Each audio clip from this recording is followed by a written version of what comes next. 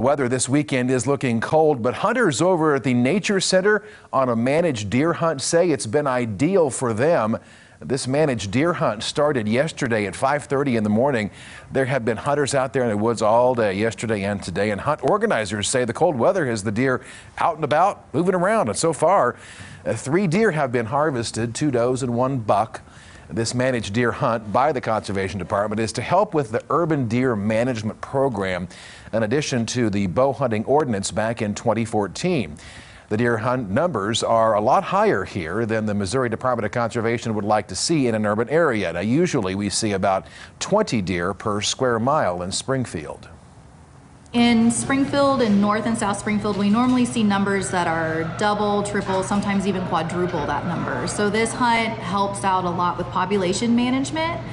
And because we don't want to see cars as the only form of predator, helping keep the population under control and managed. If you would like to apply to become a part of that managed deer hunt next year, there are some things you'll want to know, such as acquiring preference points if you enter your name but did not get drawn using the same conservation ID and more. All this information is posted on our website. Just click on this story on ozarksfirst.com. Well,